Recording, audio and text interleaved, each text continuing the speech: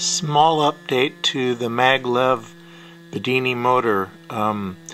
After adding a little glass plate on the left and some lubrication, the frequency of this motor with a small battery is just kind of mind-boggling to me.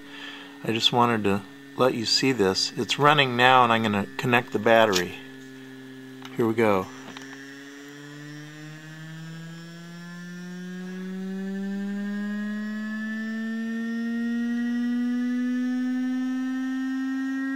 I have built a lot of Bedini motors, and this one takes the cake as far as RPMs.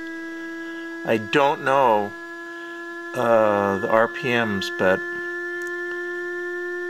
I've never even got it to top speed.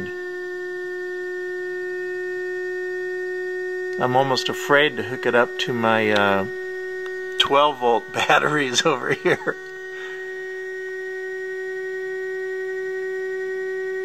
Let me know what you think.